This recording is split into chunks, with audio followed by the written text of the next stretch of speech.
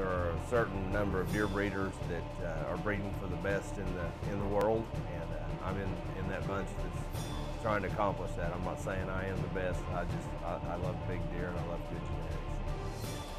I want to tell y'all something. We're in the Show Me State. This is Darren Deckard. He's fixing to show me. Come on. Oh my gosh, look at this frame.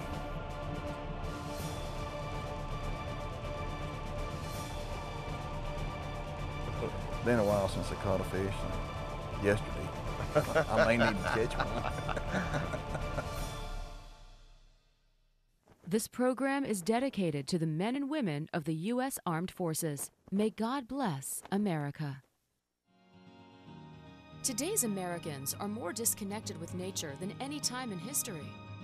This disconnect has led to a society that is unaware of the importance of conservation of our natural resources. Fortunately, there are modern-day heroes who are still in touch with nature, and they work to protect wildlife and wildlife habitat for future generations. You won't believe what I got Keith Warren doing. Those stories are told here on Keith Warren's Deer and Wildlife Stories. Deer and Wildlife Stories is brought to you by the American Deer and Wildlife Alliance, Schrade Knives, New Dart, the North American Deer Farmers Association, DNA Solutions and North American Deer Registry, Record Rack, Whitetails Sales and Service, Bad Boy Mowers and Multi-Terrain Vehicles, New Supercharged Scent Killer by Wildlife Research Center, and the American Deer and Wildlife Alliance Foundation.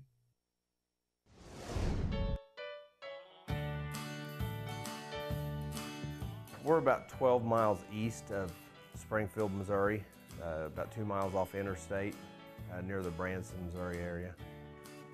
This, like everybody else's, started out as a hobby and has become an obsession. There are a certain number of deer breeders that are breeding for the best in the world, and I'm in that bunch that's trying to accomplish that. I'm not saying I am the best. I love big deer and I love good genetics.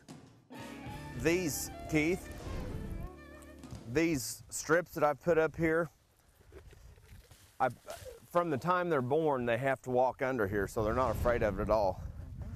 But I built this wide enough to accommodate the tank, and I used to spray them to keep diesel and permethrin on it. But I just take a bucket, I dip them down in there, let them drain, and put them back up there. And every time a deer walks through there, it rubs it down their back, down their horns, and just that odor from that diesel and permethrin, I mean, it just keeps flies off them. You'll see none of my deer have flies at all. Yeah, I'm noticing a lot of people use this up north, and I've never seen it down in Texas, but I promise you, I'm going to have that done on my place. Where are they, Darren?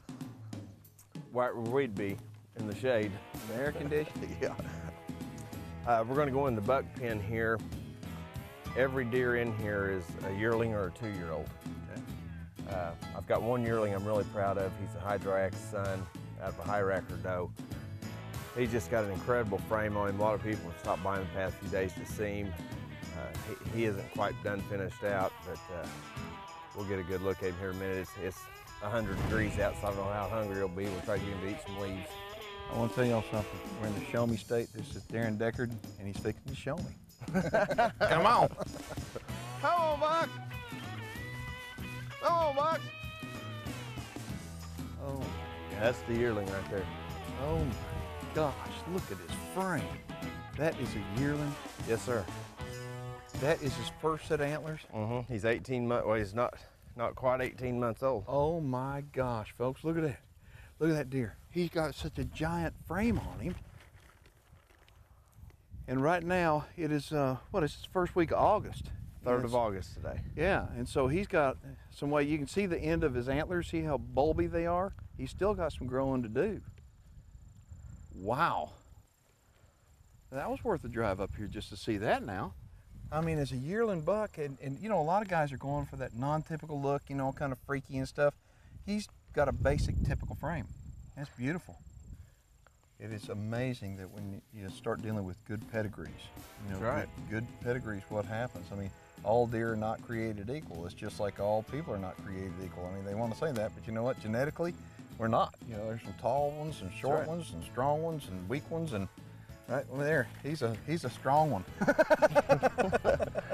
But you know, people that are first getting into this, the biggest mistake they can make is buying cheap deer. Yeah, I mean, you get what you pay for. Right. You really do, and a lot of guys, when they get in the deer business, they just want to get in the deer business because they love deer, and they don't want to spend the money. Well, let me tell you something. It costs just as much money to feed a deer that is not going to get big as it does a deer that's going to get big. So, when I look at it, everybody's got limited resources, and why not spend your money on big stuff like that? The biggest thing I can tell you is don't get too quick about buying your first deer. Visit several farms, get to know the people, find out how they stand behind the deer that they sell, what kind of health the herd's in. Just pay a lot of attention and learn as much as you can before you get started in it. If you're interested in becoming a deer farmer, you won't meet any more friendly people out there, and guys like Darren and his family are all over the country, and they'd be happy to show you the deer. All you got to do is give them a call. Coming up next on Deer and Wildlife Stories. I know this is a deer and wildlife story. That's kind of, to me, that big old catfish is wildlife. That's pretty cool. Been a while since I caught a fish. Yesterday. I may need to catch one. We'll be right back.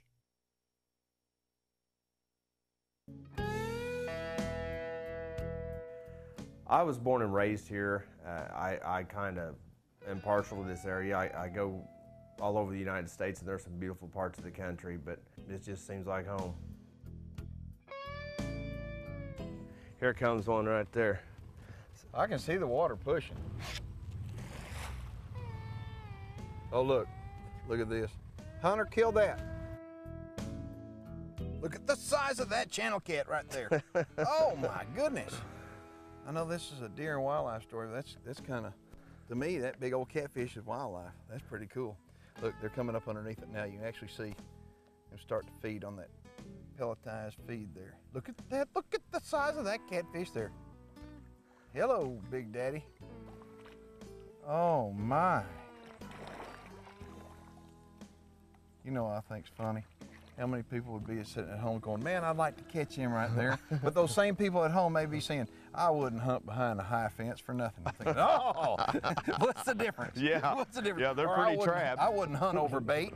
Really? What would you like to catch these fish? You know? Yeah. I think, okay. If y'all are wondering what's that on the water, that little filmy stuff, that's pollen.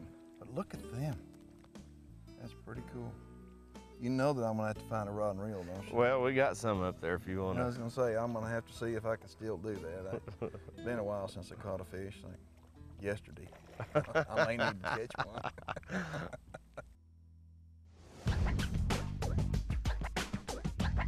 one. I love talking deer as much as anything. I love showing people that are just getting started into it different little things that I've learned, and most of them I've learned from somebody else. I've worked on my genetics really ever since I got started, but really hard for the past 6 or 7 years. And it's just amazing, you know, how quickly you notice a change in your herd when you're upgrading. Your youngest deer should always be your best deer, because you've taken a pedigree like this and crossed it with an equally strong pedigree, and now it's like this. Well, the next time you cross, it should be twice that big. It adds up in a hurry. I went down and stayed with Keith a couple of days. Had a lot of fun, always have fun around Keith. He's probably out the catfish pond. Once he seen that, I knew we'd be losing him for a while. I look for the common denominator that all deer breeders have, and it seems like not only it's the love of nature, but it's the commitment to their families. I don't know of a deer breeder one that just doesn't embrace nature with their family, and getting kids outdoors is what it's all about. And deer farms have ponds on them, and squirrels and rabbits, and not just deer, but all kinds of things to get kids outside. And it's those things that get kids outside that get them connected to nature and will help them be better Americans. Oh, I couldn't do it without my wife and kids. We got babies to bottle feed. If I'm traveling to an auction or a show, they feed the big deer, they feed the little deer, they make sure everything's okay. I mean, it's a team effort, there's no doubt about it. I couldn't do it all by myself. We also have some horses. They're kind of my wife's passion. She helps with the deer too, but we've got one horse out there that got pretty excited when we told him Keith was coming. And it's actually a girl. I think she's got a crush on him, but we're gonna let him spend some time with her. Howdy.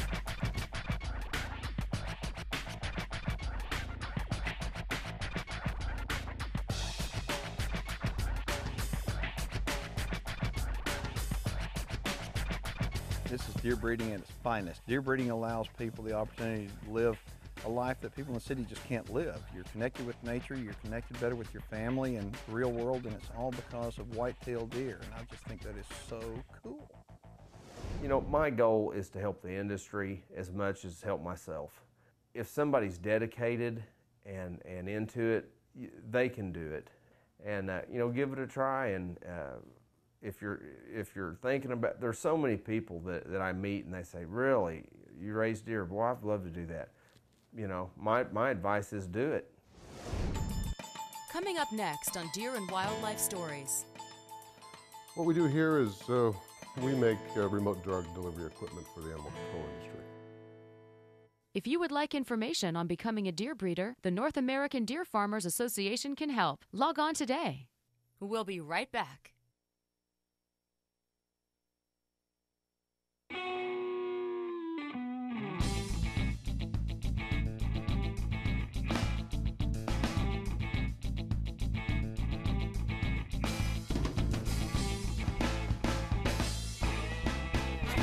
What we do here is we make remote drug delivery equipment for the animal control industry.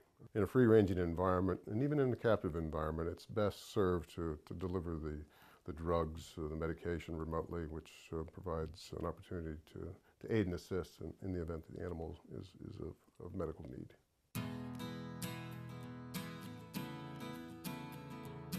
The various models that we make available to the public today are your basic air-activated pneumatic projectors.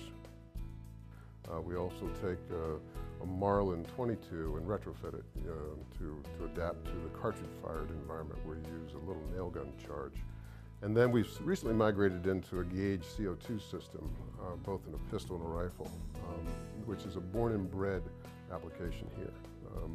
And with those, we find that we've been able to adapt to the variety of needs, regardless of which industry or which species that the dart needs to be delivered.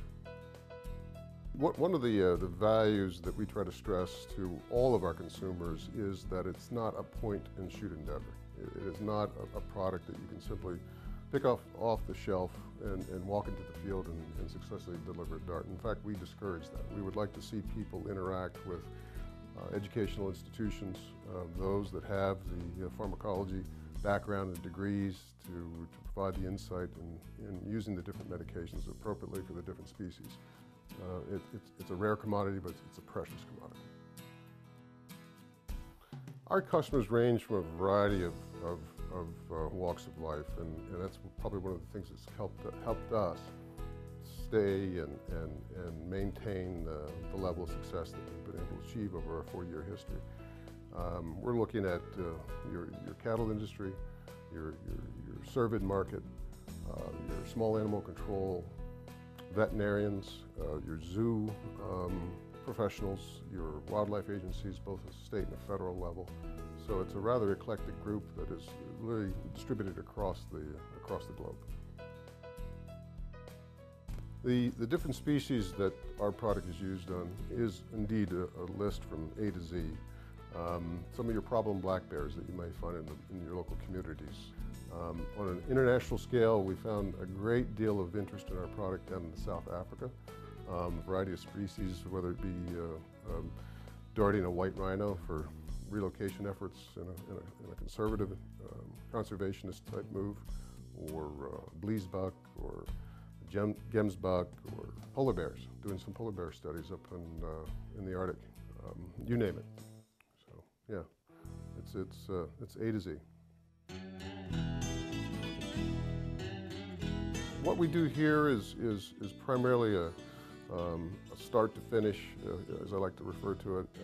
And we are proud to say that one of the few companies in at least this part of the world that manufactures and creates a product that is all American born and bred. Every component of every element that we use in our equipment today is from America. With that said, we ship our equipment to the far reaches of the world. I mean, we have distributors in South Africa, Israel, Australia, Canada, a number of distributors here in the U.S. We do sell direct to the consumer.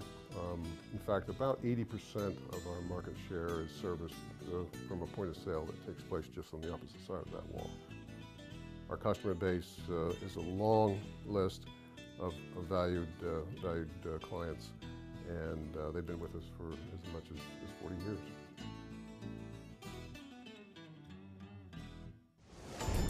Coming up next on Deer and Wildlife Stories. This comes to us from a fellow by the name of Lance right down the road in Seguin, Texas. Keith, how many deer are generally in a deer breeding program, and of those, how many are main breeder bucks? We'll be right back.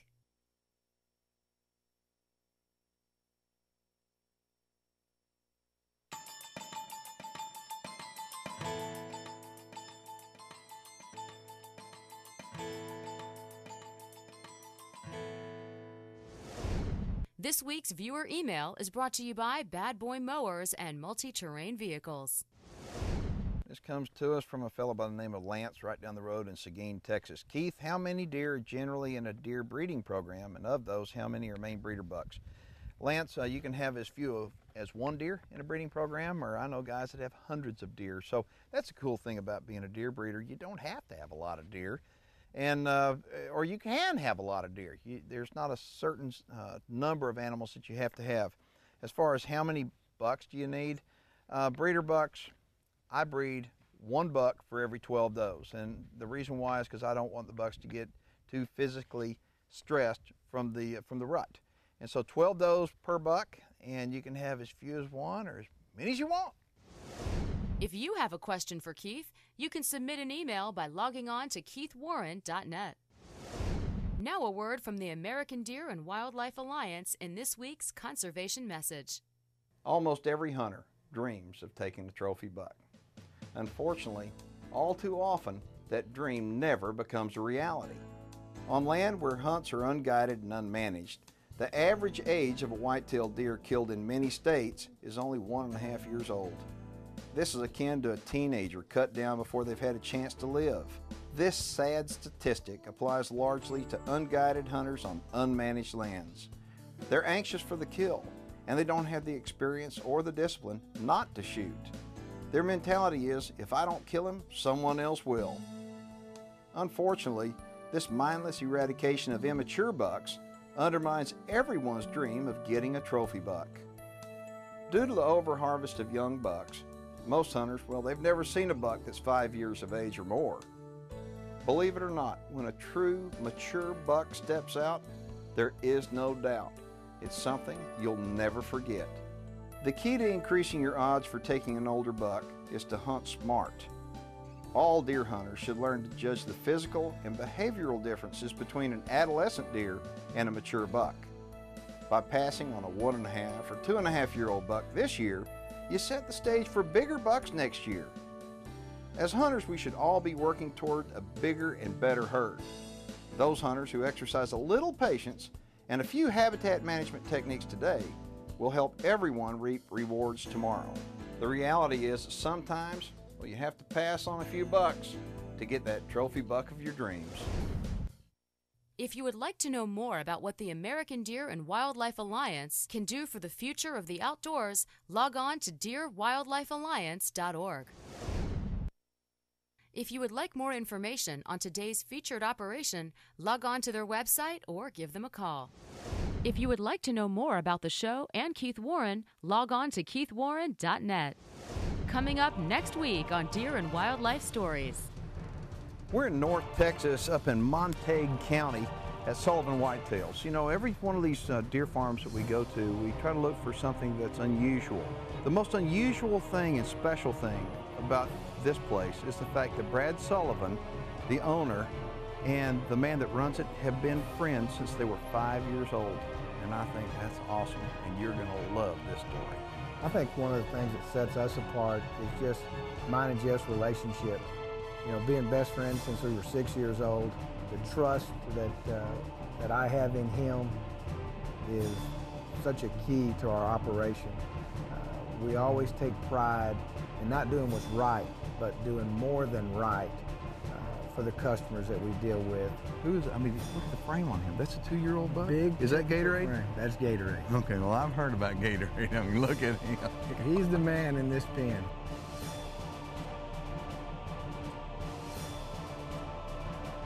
The whitetail deer industry has really turned some of these old farms around, that the people, they couldn't make a living doing what they were doing. But now that the whitetail deer industry is doing what it's doing, it's made a big difference. For an interactive experience and to see last week's show in its entirety, visit our website.